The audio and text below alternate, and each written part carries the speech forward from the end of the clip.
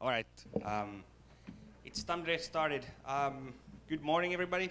My name is Jonas. We'll have the simplest session of the day. But the downside of that thing is that it's the hardest one to implement in real life. Let's start off with a couple of questions of you. First of all, the most important one, since it is the morning of the last day of the DrupalCon, how many of you went out last night?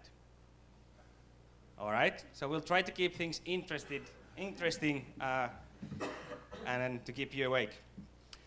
All right, other demographic questions about you. How many of you consider yourselves developers? All right, less than half. Are there anybody here who consider them or have as a part of their job being system administrators? All right, some. Are there people here that consider them some sort of management or team leads or something else? Great. Seems like we have a very good audience for the session. Okay, let's get on with the actual stuff. First of all, a short introduction about who we are. We are Jonas and Ilari from Wunderkraut. Wunderkraut is the largest Drupal consultancy in Europe. We operate in 9 countries. The most recent one isn't colored yet because we just signed the contracts with Estonia this Monday. We only do Drupal as a technical platform. We only do agile projects when it comes to software projects. But of course, what we do in the maintenance and support stuff, it's also agile, but not agile as in Scrum agile, but different kind of and smaller kind of agile. And we're also a very agile company. I've been on Drupal.org for 6.5 years, I think. Why are you looking at me? I don't know. Just thinking. Well, since 2007 anyway, so that's 5.5. But I don't know, 6.5. I'm the managing director of Wunderkraut Finland. We're 35 people in Helsinki and Turku. And I'm a part of a lot of our projects. I do steering for them and try to get myself away from the kind of not disturb the actual valuable people too much. Okay, and as Jonas introduced me, I'm Ilari. I work currently as a service manager. And in my job description, actually, is all 3 that mentioned here: development, sysadmin, and most of the times nowadays more of the management side. In the previous life, I worked at the University of Helsinki, started at the low level of help desk, so I know what it's to do in the client, getting all the nice stuff from the clients. And before I started working with Drupal around 3 years ago, I worked, and I still currently work with WordPress also. So I'm still in open source side. All right, that's the thing about us. All right, we had kind of a humorous topic in the session saying that we want to create vendor lock-ins. And of course, as you know, in the actual open source world, that doesn't happen. In the traditional world, vendor lock-ins is when evil proprietary systems, or not necessarily evil, but proprietary anyway, customers get stuck with certain companies, certain vendors, certain service providers because the service provider owns the software or they're the only one to support that. So sometimes that's a bad thing since the vendor may produce really bad quality, really bad customer satisfaction, and the customers are paying too much and they're not able to be happy with the service that they get, but they're stuck. They can't switch away at least anytime soon.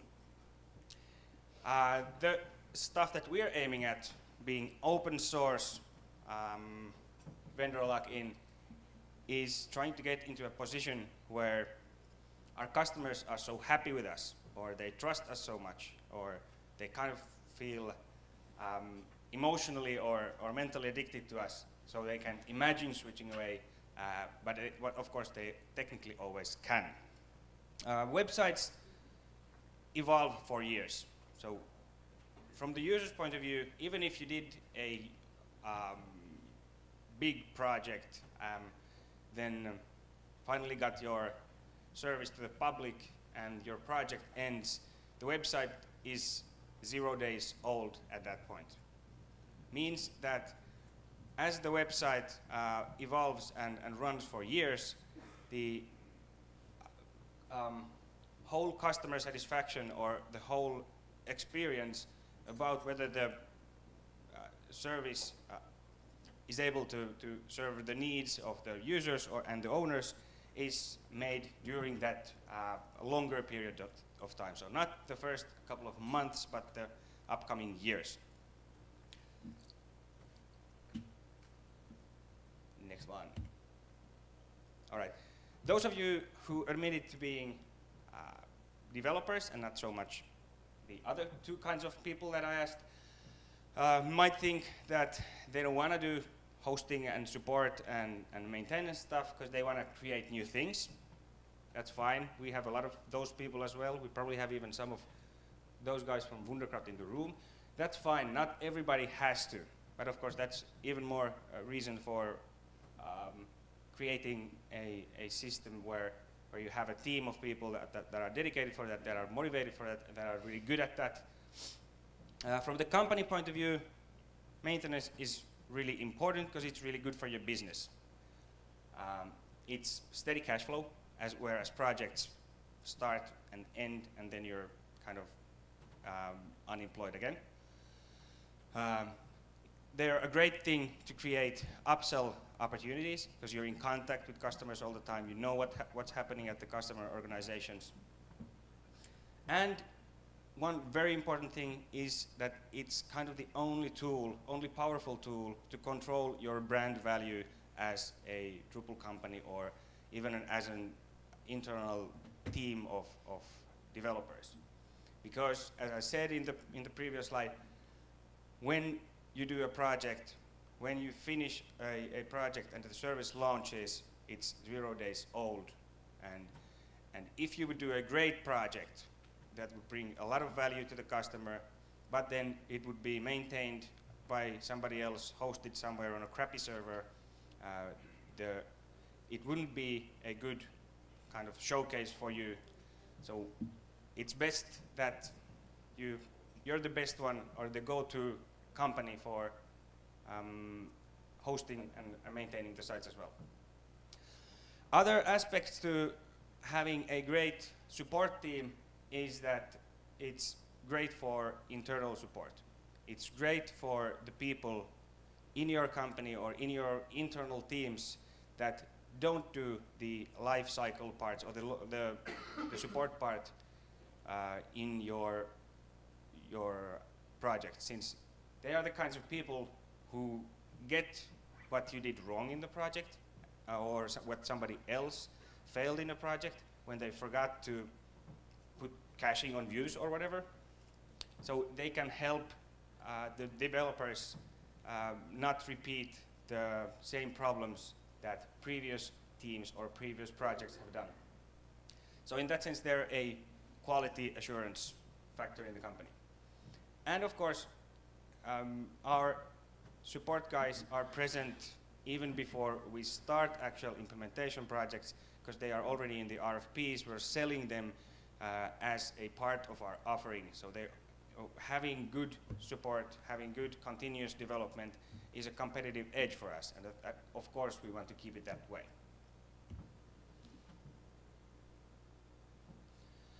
All right. It's stupid to try to invent all wheels yourself. So we're proudly saying that we've stolen some of the ideas that we have in our maintenance from other industries. This is a quote that I stole from Zappos.com. Zappos is a really well-known online shoe store, basically. And what they say in their about.zappos.com is that We've been asked by a lot of people how we've grown so quickly, and the answer is actually really simple. We've aligned the entire organization around one mission: to provide the best customer service possible. Internally, we call this our WOW philosophy. And this is something that we've tried to adapt to Drupal services as well. And now I'll turn the mic over to Ilari to show how it's actually done. Ilari, go ahead.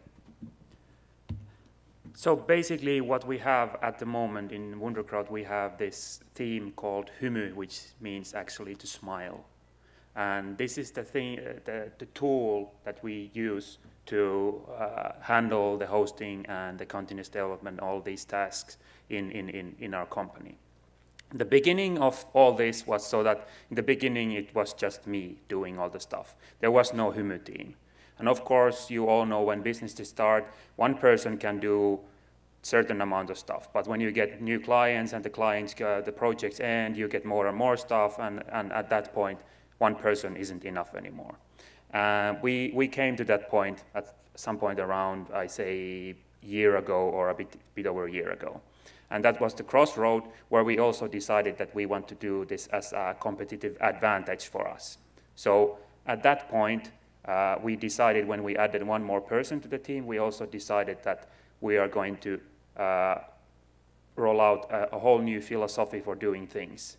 So at the moment, as I said, we have a 5-man engineering team, so it has grown up from the one man, and the only purpose that we have, even though we all are technical persons, we have sysadmins that like to be in the terminal and do tinkering and stuff, and we have performance addicts who likes to see if it's 1 millisecond faster or slower and so on. But the most powerful tool that we want to do is to make customers smile with great communications.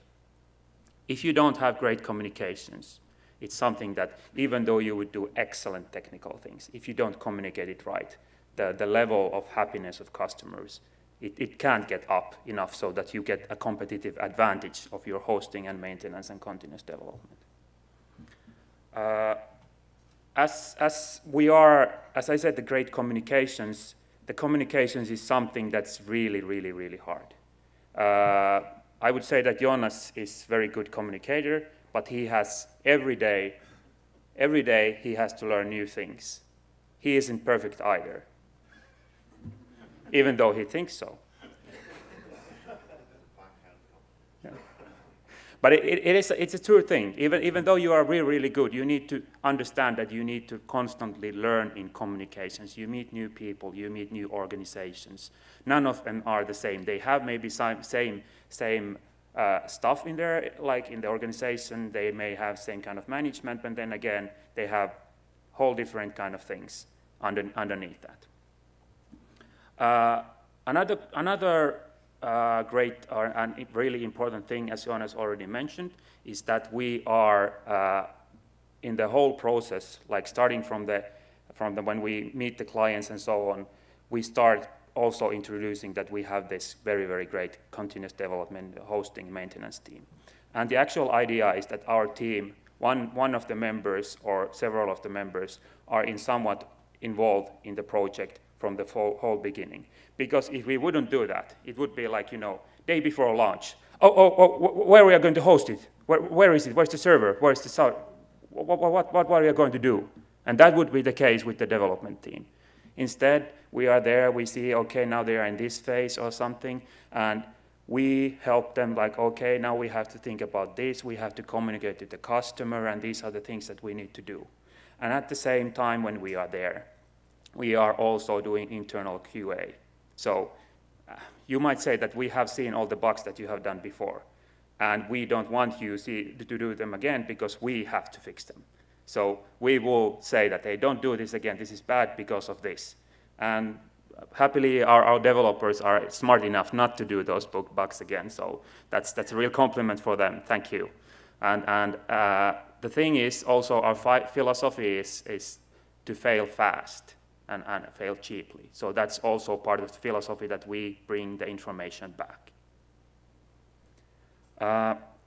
Also, like, as I said, we provide the value to every stage of the project and customer partnership.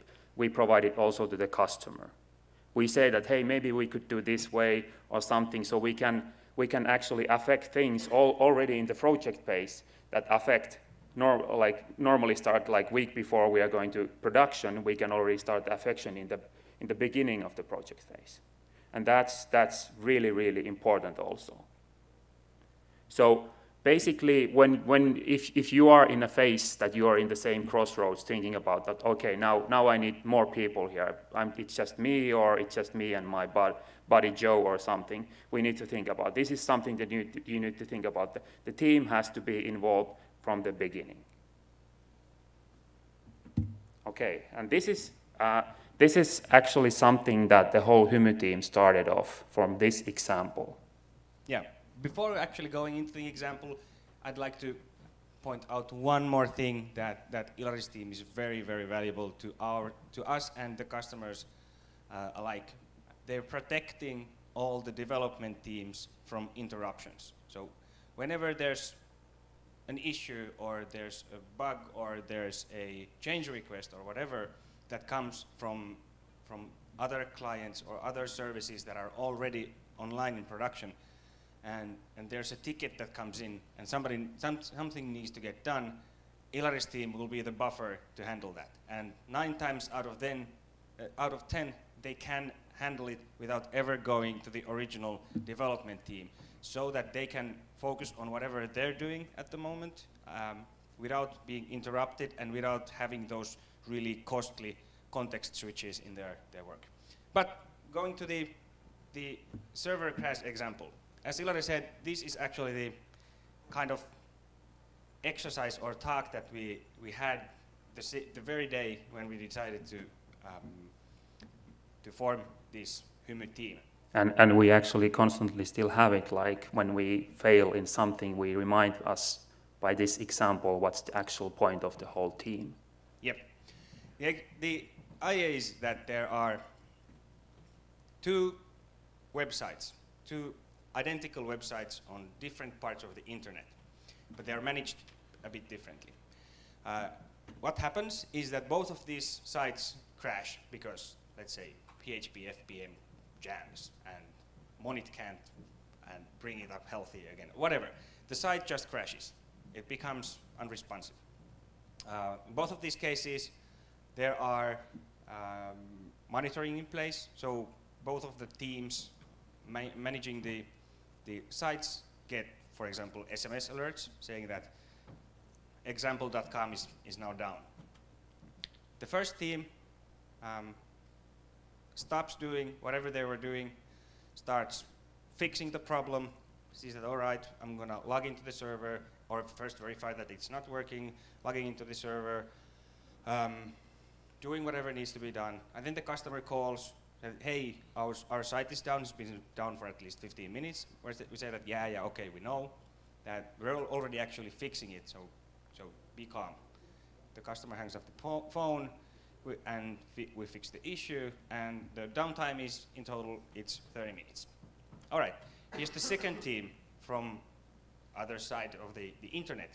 The site goes down, the development or the maintenance team goes to verify that it is actually down. All right, there's a 503 on the page. They SMS the customer saying that, hey, Markku, there's a problem with your site, it's down, we're fixing it. Then they start fixing it.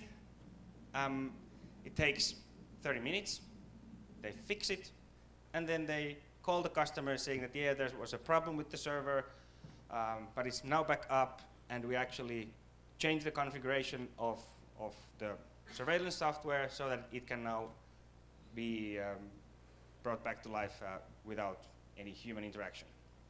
At the end of the day, both sites were down for half an hour. So technically, they were very similar cases. But the first case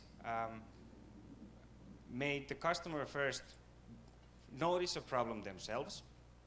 They had to call us to make sure that we're actually doing something, and we didn't report. In the second case, the customer didn't know that their site was down, but they knew or they noticed that we have surveillance systems in place. And after the 30-minute downtime, they felt even more comfortable with us than they did the previous morning, because they knew that we fixed the problem, we fixed it really fast, we told them in human terms what the problem was, and we made the server environment better. So even though the site was down for 30 minutes, the customer satisfaction in us is actually probably higher than it would have been without the crash. So communication is the key.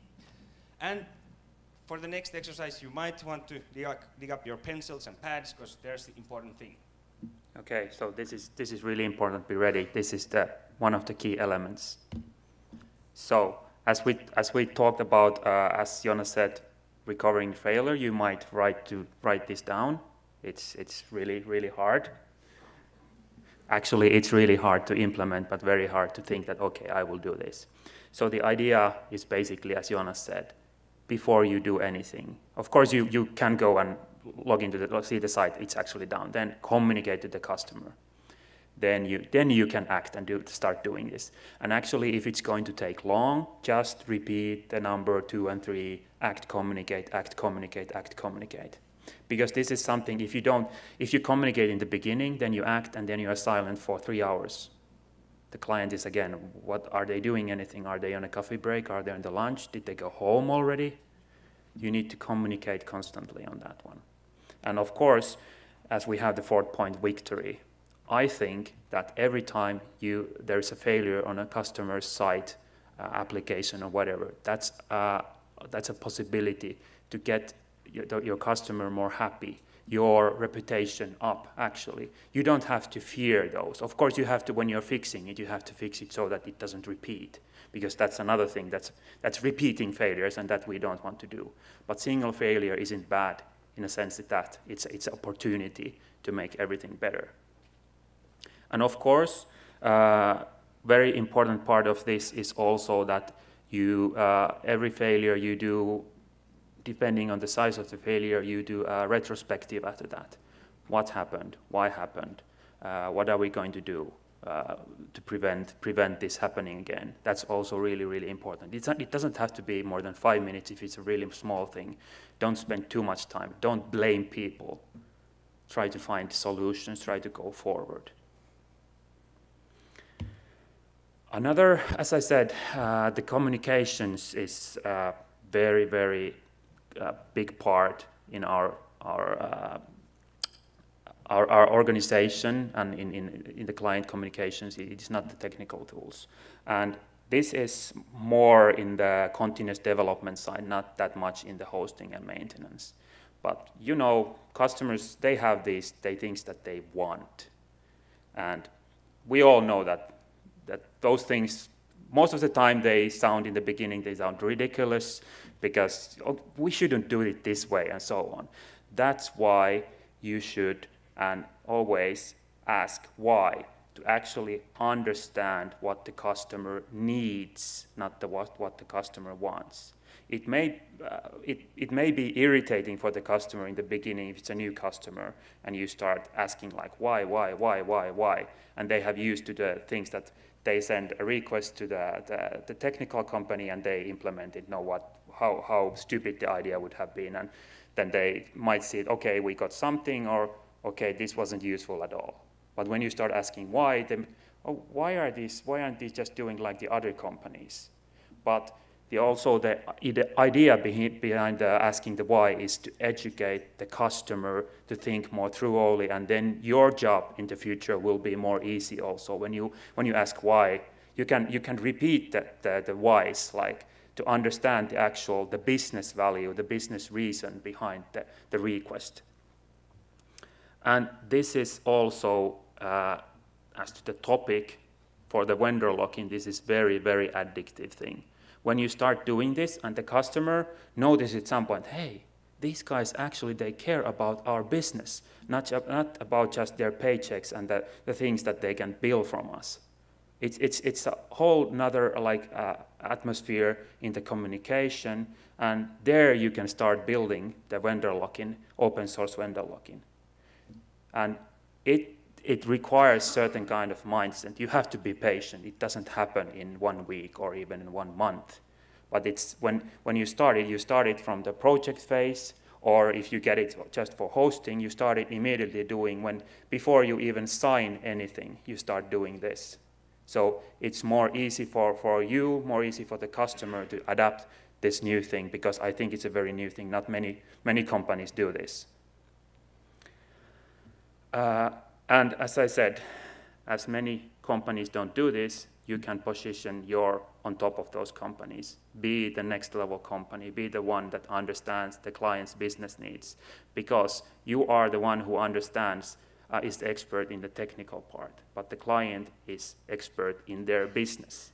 But you need to understand their business to provide the right technical solutions. As I already said about this fail fast, fail often, it's our methodology, not just in our continuous development team, it's our methodology in management, it's in the whole organization. Whatever we do, we don't fear failure. And you might think that, hey, why to fail? Why just not, always succeed in everything you do? Well, first of all, that's impossible. We are humans. And second of all, I think that if you don't ever fail, you are not trying hard enough. And if you're not trying hard enough, you are not going forward. And if you're not going forward, somebody is at the same time passing you as a company or as an individual, and that's not a good thing. One thing, as I said, about the retrospective is also about failing. So we try to fail transparently inside the company, but also outside the company. So if we fail in something, we are very open to communicate it to the customer in a way that we don't put ourselves low in the level, but we try to be open and say that, okay, we are humans too. We made a mistake, but we have fixed it, and we have also made the things that it won't happen again. That's just positive influence if you are open about that. Then also that's a part of the building the relationship, building the trust between your client. You are open to them, and at some point they will start being open at you too. And the fact is that, at least in our environment, and I think in every environment, if you don't, every time somebody fails, you don't pinpoint, oh, it was that guy who failed, or that guy, or that one failed, and it was his fault. But you say that, okay, you are allowed to fail. But remember, just fail once in that subject, learn it, fail fast, fail cheaply. And that encourages productivity in your company. You start making new things, new innovations. People actually are with their whole heart in the business doing that, because they know that they are cared for. They are not blamed for every mistake that they do. They proceed further with their experiments, so you get all the cool new things and get the business advantage compared to other companies. And as I said about the openness, we have actually a tool for this. We call it Fail of the Month, and it's basically for this the biggest failures that we have. We kind of cherish and in kind of way celebrate these, but also try to make other people learn out of them. All right, great. Everybody still seems to be pretty much happy. I don't see anybody snoozing. Let's go through the tool of Fail of the Month through an example. This is a customer of ours. It's called Uusi Suomi. It's an online-only newspaper in Finland. It's one of the biggest online newspapers that Finland has, and it's the only professionally run online-only newspaper that the country has. And they had an issue, or like most newspapers, or all the big ones, had an issue between Christmas and New Year's last year. There was some group of people that did a series of distributed denial of service attacks. And a customer of us, Uusi Suomi, was one of those. They got hacked on the, or not hacked, but DDoSed on the 28th of December. And there was an issue on our part with that, and that's of course not the fact that the site went down, but the communication that followed.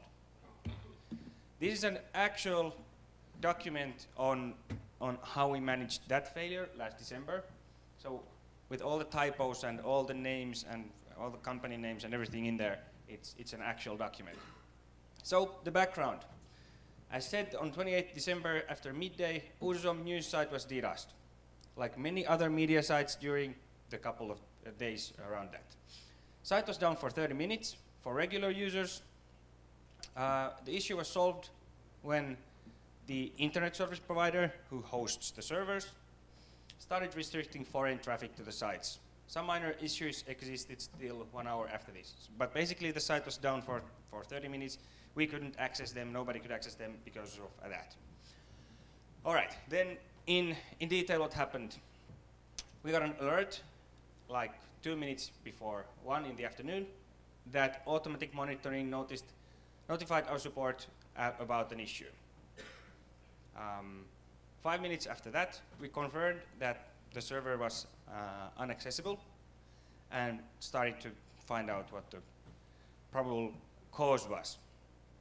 4 minutes after that, we called the service provider, the hosting service provider, and told them that we can't even access the servers, we can't access via SSH to find out what the problem is, and neither could we access the management consoles of those servers. So we kind of thought that this is probably a network issue. So we called them and asked them to have a look at what happened. 13 minutes after that, the internet service provider gave us information on that there's a lot of traffic coming to the sites, and they're seeing what they can do about it. 14 minutes after that, the service provider had restricted foreign traffic, which made the site accessible within Finland. And then, probably we can see the next part. Wow, animation. So what went wrong? The customer contacted us 11 minutes after we were contacted by the SMS from the monitoring service. And the customer told us that there was something wrong with the service. We replied, I think they filed a ticket in our ticket system, right? Something like that. All right. So we responded 6 minutes after that we're working on it. The problem that was wrong with this was the whole server crash example thing that we started the whole team with, and then we failed in that thing. But I think we've learned now. That hasn't happened since. So communication was the problem. Customer contacted us instead of us contacting them. We've already been working on the stuff for 10 minutes. We could have told them that yes, there is a problem. Yes, we're working on it. But of course, in the heat of the moment, it's really easy to remember or forget that there are other people in the internet or in the universe as well. As said, there is a 4-step guideline. You know, remember the communicate, act, communicate, victory. The first step stating that we should communicate the situation to customers right after we confirmed the issue, and we failed to follow that. We managed the failure. After initial delay in communication, we informed customers regularly about progress.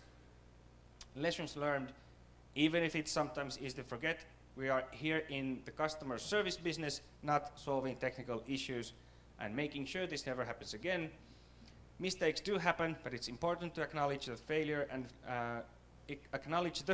and learn from that. For our team, writing this is one of the steps on learning about this. We also share this so that others can learn from this. For more information, contact Henry and Janne, who sit there actually. Yes. We sent this out to all at wunderkraut.com and to the customer. That's what we usually do.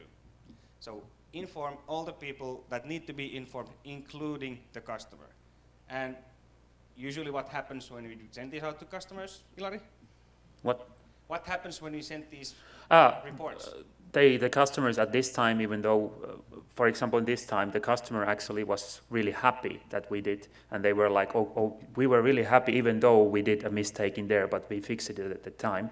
And after that, the customer actually said, hey, this is really good idea. We are taking this into our internal use. Yeah, so. And it's the same thing that happens with most best practices that you transparently show to customers. We've had reports on them saying that this daily meeting thing is a really good thing. We have an internal daily meeting in our communications department now, or that sort of thing. So be very transparent on the good things that you do or how you do them well, and people will steal them proudly. Okay, this concludes the content of our session, and I'm hoping that this is at least one thing that everybody has to take away from this session. If you still drink, if you still drink. How many of you drinks now? If you still drink, Drupal support and maintenance is a technical job. You weren't listening, you're not doing it, you're approaching it the wrong way. All right, do you have any questions or comments? You can ask now, great, I'll bring the microphone. You can ask now, ask on Twitter, or come to a BAF session we're hosting in a room right after this session ends. But we probably can find the room. And I also asked Scott Massey, who had a similar kind of session yesterday, and he at least yesterday said that he would be coming also there, so we can have good conversations there. So please do arrive. But for questions. What's the process that you use to communicate the support lessons back into the rest of the team? Like you mean like internally? Yeah. Well, it depends, of course, like in how, what kind of problem or thing is this. Sometimes we just go and walk if the team is there and walk and talk it with them. And if the thing is important that we see that it's something that everybody should know, after we have discussed it with the team in Skype or face-to-face, then we communicate it with email or in Skype or however to the whole Wonder crowd, so that we can, if we fail in Finland, then we hope that if we say to the Belgium guys won't fail it. After that, we have informed them that, hey, don't do this, this is stupid. So it's just case by case, it's not a... Yeah, but basically we try to do it every time so that we inform the whole Wonder crowd about it. Or if it's a dev problem, we don't might want to say it to the management, but we try to bring the message to all developers that don't do this, this is bad. All right, adding to that, one of the processes that we have in place for spreading the knowledge is that we usually dedicate or nominate a person within the continuous development team to project teams. And they're a person that's responsible, kind of follows up on what they do, make sure that when they start their project, they use the right tools, the most up-to-date tools, because the tools change every 3 months, and make sure that all of their technical infrastructure is done right, and follows up on the performance issues or whatever best practices issues there are, to make sure that project teams learn from other project teams, even while the projects, both projects or various projects are going on at the same time, so we can kind of shorten the learning cycle. My question was going to be virtually similar. I run teams, and what I found is that didn't work for me. I was just wondering whether my approach, you'd ever considered it and dismissed it or not. So what I do is I actually tend to split my dev teams up and have a rotating rota for the support team. So the support team is the dev team. They're the people who develop the latest release. Because what I found in the past is that, yeah, you can embed what is essentially an ops person into the development team, but they really have to be working on the code base to even do a release or to support any issues that come up. And then you still have that kind of slightly siloed approach. So what I do is I have if I have, I don't know, a dev team of 10 people, then I might split them up into 3 and 7 or 2 and 8 or something like that. And after every release, the 3 people from the devs team kind of spin off, and they're the support team for the next 2 weeks, 4 weeks, or something like that. And then if they want to keep doing it, it's fine. If not, they can merge back in. Because the other thing that tended to happen was that people sometimes got a bit demoralized about being stuck on support, and it's a bit less interesting than being in development. Have you thought about that? Any problems with that, or comments from Wunderkraut? Well, I'll let Ilari speak in a minute, but one of the reasons 5 why minutes. Ilari, don't be like that. One of the reasons why we have this team, of course, one of the things is the customer-facing things, but the other is that we want to do this as good as possible internally as well, and we have people that are really good Drupal hackers or Drupal people, and they're saying the kind of thinking that if they would need to be nominated to that team for more than 2 days, they would probably start finding a new job. And sometimes we've had issues trying to convince people who we want to be a part of the team that no, you don't have to be in the team forever, and no, it's not a second grade thing. I think that's the best team we have. They are responsible for most of our customer satisfaction, even more than the people that build the applications. But as far as your question goes, still remember it? Some part of it. Basically, like, I understand that what you're after that, but we see it so that we have to have the core team that has the part of the knowledge, like, in everything. So we don't have to, every time you get a new team inside, they have to learn it. It's the same thing like in projects. When you bring a new team member inside, you know that it doesn't accelerate it with 100% or something like that. It's the same thing in continuous development. But as Jonas said, we do it so that we have, like, now we have 5 people, but we still have more work than for 5 people. And of course, we cannot do so that people move from projects to projects to projects to projects. There are like week, maybe a month, but they're not doing anything billable. So then we use those people from projects maybe to the old projects that they have done, because they know it already. So we circulate it in that way that we get people still from the project, but we have the core team that knows the current situation, and the new guy who comes for 2 weeks or something, he knows the technical side, and it's really, really fast to brief, like, what's the current situation, what we are doing, and so on. So that's, I think, that the way it could be working also for you. It doesn't have to be big in the beginning, the continuous development team, but the knowledge has to be somewhere all the time. Nice talk. I have business questions which might link with your company, as well as market of Drupal and Drupal maturity. I'm new to Drupal. I'm managing a research lab, private lab, but it's on telecom. I'm working on telecom, and this telecom market has been maturing in a way that basically you cannot tell I'm a telecom shop like you could find a Drupal shop on the market. You have, I would say, players which are segmented on different, I would say, activities for different group of users, and that's the only way to survive in this, I would say, competitive market. So my question would be about the why that you mentioned. Key things for you is to understand the business of the customer. If you go deeper into this kind of question, then you might have competitors in the market who come with people that would upfront understand the business of the customer. And they will not only ask why, but they will also, yes, I do understand why you're doing that.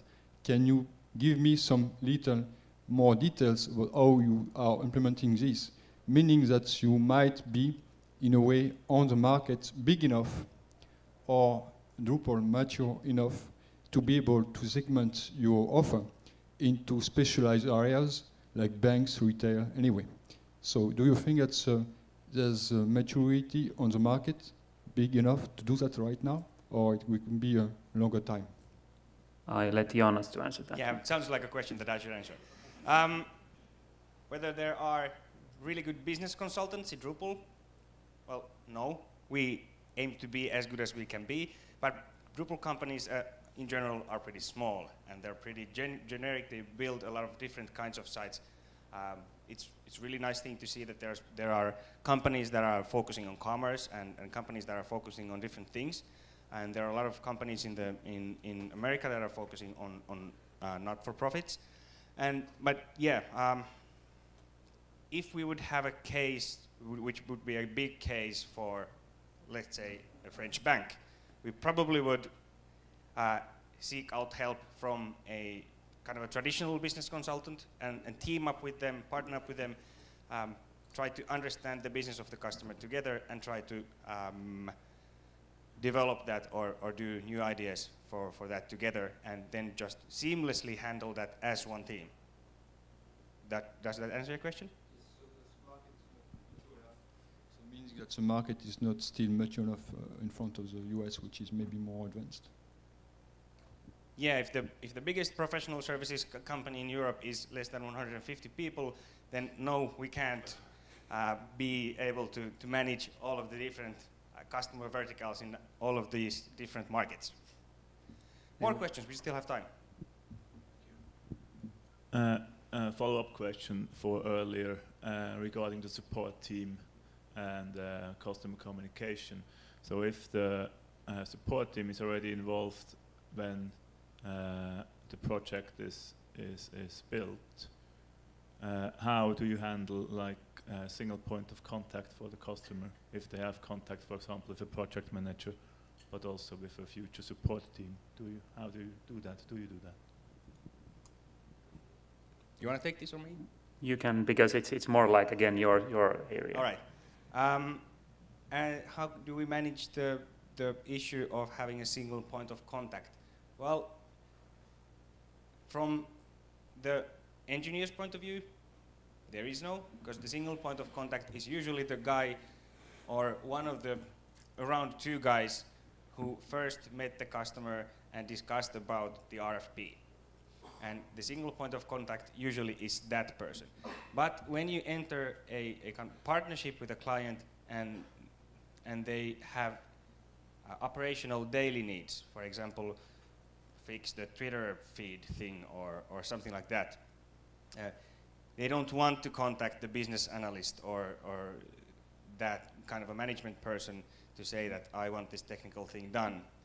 That's why we have a service manager. So they know that there's no single points of contact, there's actually two. So one is on a tactical level and one is on a strategic level, kind of. Does that answer your question?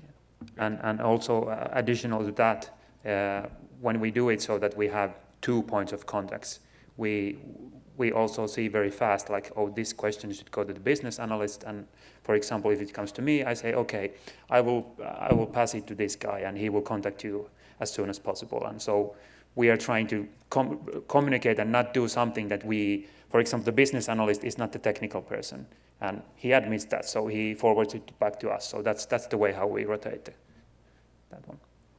Hi, I have one question. I like the kind of transparent nature of this. However, does it ever set unreasonable expectations with your clients about how you'll do other work in the future, about change requests being done immediately? Because it's great having this kind of really good relationship with your clients, but without offending people, not all clients are very reasonable sometimes. So is there a point where this kind of process maybe sets unrealistic expectations or causes problems in any way? Well, of course, like if you communicate, when you communicate to the customer, you have to always, starting from the project, you need to have the expectations management. Every time you communicate, you have to think about that. So in all phases, I would say it falls back to in all phases to expectation management. So you need to have, when you communicate it, when you are transparent, when you do everything, you need to be like alert on how this would affect, and you will most probably to see it like when you get the knowledge and this kind of thing, you gradually get better and better, and then you get from the smallest pieces that, okay, now this could go to the wrong side and we need to start communicating it differently. Did I answer at all to your question, or? Yeah, no, you did. It was a bit of an abstract question, but just curious if we have Yeah. similar things. So. That's very reasonable people, I think. Yeah, so it's about all the times it's about the expectation management. You have to see, so like the thing that if you get like a layout from some other company that promises something, then you are like, it's really hard to start the expectation management. But when it's inside your company, it's easier. And if you do it all the time, it gets easier and easier and easier, because the customer also gets like educated all the time, like how is this done. Okay. Hi, I'm Gretchen, and thank you for the great presentation. First of all, I work for Drupal Squad, and we handle a lot of maintenance contracts. Not all of them do we have the luxury of being the project developers on. So as we transfer knowledge from other organizations as the supporting team for our clients, it is often turbulent. How do you have any advice or best practices to maintain client satisfaction during that sometimes challenging time? So you mean when some other company has done the implementation and it comes to you? Yeah, so we need to be ready immediately to support their platform and their product. Meanwhile, challenged with good knowledge transfer, sometimes causes the client to not always be patient or happy. Do you have any advice? How we do it, that like, of course, at some point you have these trusted companies that you know that they do good quality, but then you have these unknown companies like small Drupal shops that you don't know before. They might be really good or not that good. So one thing that we do if we get a project, we do a Drupal audit for the site. So we can guarantee that it is. And it's something that after Drupal audit, we give the results to the customer and say that to be able to provide our great support and the top-notch level stuff that we deliver, these things needs to be done. And one point can be like, hey, there's no documentation, high risk, we don't know what has been done. Or like one of our developers is like very, very, very interested, like if there are no comments in the code, that could be a really bad thing also. So I would advise to do an audit for the site, and if you cannot do it, if you cannot do the audit, it's really risky business, because then you are risking the stuff that you will just get the black box of something, and then it will be dumped in your stuff, and who knows what happens after that. Yeah, in short, you have to do an audit before taking an application that somebody else made under your kind of wings and protection, because you're giving them an SLA, you're giving them a monthly fee in which you promise to take care of the site, and you have to know the site first. So if possible, do a Drupal audit with the other company that's handing that over to you, willingly or unwillingly. But anyway, do an audit in cooperation with them. Don't blame people. Just try to find the weak points and tell the customer how to fix them, or how much money they need, or how much time they need to fix that, and then start the support contract. Thanks. Hi, thank you for the presentation. Do you use some kind of ticketing system or support system? If you do, what is it? This again comes to the philosophy of our company, in the sense that we try to do things as simple as possible. So at the moment we use just simply open Atrium with a couple of little tune-ups there. So basically clients, it's like we say, it's the bottomless barrel of their like dreams and whatever. So clients can't enter there anything that they want, like help desk requests, continuous development requests. So for the help desk request, of course, we answer like during the contract and so on. And for the continuous development request, we have created this one nice little tool, which is simply just prioritized list. So there can be, in the continuous development side, client can enter like hundreds of things that they want to develop, but they have to keep it in prioritized order. So there will be only the top one priority, then number two priority, and so on. And it makes easy for the customer. Like they will organize the list based on their business needs, and we have a ready-made list for that. Yeah, For the developers in the room, draggable views. So I'm one of the difficult customers. I'm managing a multi-site platform, and as the project manager, I'm actually trying to step back and write myself out of the project a little bit, and I'm trying to figure out how we can continue to be a good customer, and maybe a little less stressful on you, and burn through our support hours a little more slowly.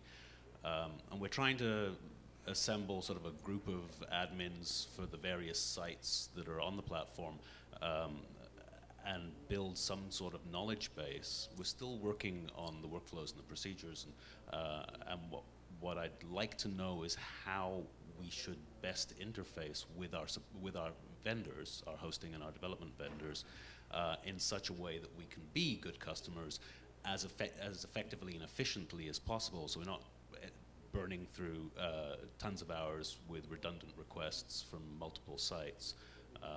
Do you have any thoughts on that? Whether we have a silver bullet or not, no. But I don't know, just speaking in general terms, when you have a cooperation with this, you need to have a shared goal with the vendor or vendors that you have with the site or sites. So be transparent, be human, be personal, and try to talk from as a person to person. Try to find simple ways to go around problems that seem difficult, but a silver bullet, no. So what I would say, as I'm on the other side of the fence, we would say, like start showing about the open communication, start building the trust from your side. And what you can do is like to have like some kind of, if you have several sites and you have, we say, like we could have like product owners, like for each site, a different person is the product owner of the site. Try to do it so that they would collaborate inside your organization, so that you would have also shared goals, so that you wouldn't, as you said, there wouldn't be multiple same requests at the same time. So that helps at least. Or have one person, they might be in your company, they might be one of the service providers, have some person who has a responsibility of minimizing the redundancy. So watching these different development queues, doing something like that, having that as a part of their job. I have relevant experience. So my team, until very, very recently, just like a month ago, we're looking up after a bunch of publishing sites, and there's a bunch of content editors. The one thing that I'd mentioned that hasn't been said before is if you're planning, that's really good. You know, what we want to build is a tool for your guys to do their jobs. We don't want you to come to us all the time to you know, make every little change. But you need to start talking to your dev team, to your vendor right now about this, to make, because especially with Drupal, which stores kind of configuration, and there's no hard distinction between content and development, or not as hard as in other systems. So you need to start talking to them now, because what your content editors do can really step all over the dev team, and then you're going to have, you know, constant battles between the two. And oh, but you know, the latest release blew away our thing, but we didn't know that you did a thing. So that's kind of it. Okay, we have time for one quick question. Were there any more left? And we have a ton of time in the BAF session, yes, if somebody wants to come. Going back to the failure reports a little bit, do you have a system or a method to make those, to consult those things for, especially on such a large scale as with you? Do you mean like internally? Internally, yes. So I mean the consultability of those reports, or is it just like lists of them and you can just consult them in it? Well, basically what we do, as I said, we send the failure, like the whole text to the whole company, and after that, if we see so that we still need to explain it in, for example, in more developer-friendly way that the developers actually need to do it, then we will do it.